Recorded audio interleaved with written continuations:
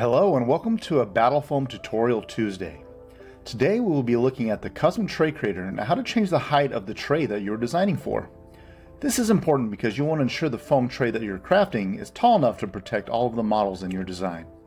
First, we want to emphasize that when you're done with your layout and know what miniatures are on your design, be sure to measure your tallest miniature and then adjust the height accordingly. We go in half-inch increments, so if your tallest mini is about 3¼ inches tall, be sure to select 3.5 inches in your design to ensure it is completely covered.